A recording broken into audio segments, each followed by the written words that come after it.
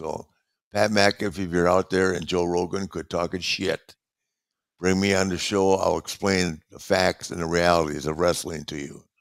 No one knows them better. So, Pat, I love you and respect you, but I'm long overdue on your show. Okay? Quit kissing the WWE's ass and bring me on. Well, all righty. And Joe quit canceling. If you want to know something about wrestling, Pat, call me. OneWrestling.nh. and go through Conrad to get me.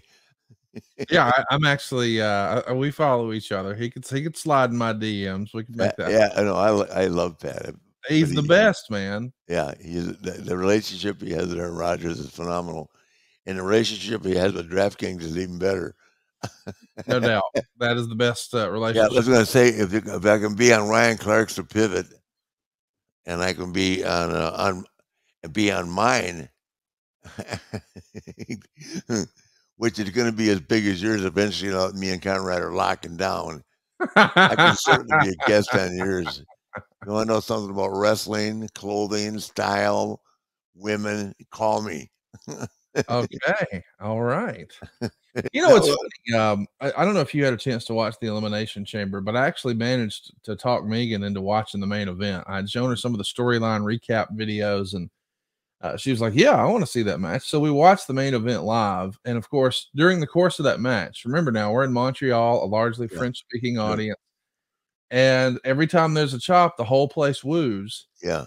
And I was explaining to her, I said, how crazy is it that Ric's not there? This is another country where the primary language isn't even English.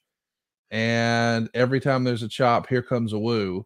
And I bet there's a certain segment of those fans that are younger fans who never saw you wrestle, who maybe haven't watched a bunch of your stuff on the network, but it's now just a part of, I don't know, the lexicon of wrestling, that it's just understood. If you do a chop, you woo. That's quite the legacy, that you're not there. You're thousands of miles away and they're still doing it. Well, you're undermining me now. They also go woo all night long before the lights come on. Of course. Of course. Yeah, I'm proud of it, but I don't get paid for it, so I'm flattered, but I wish there was $1 attached to it.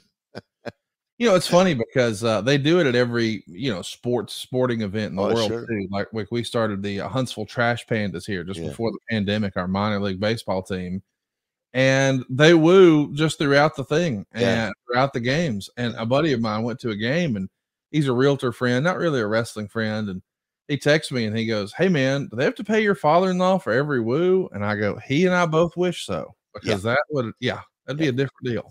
We'd have a yacht of our own, and we'd have a drawbridge to get to it." Yeah, there you go.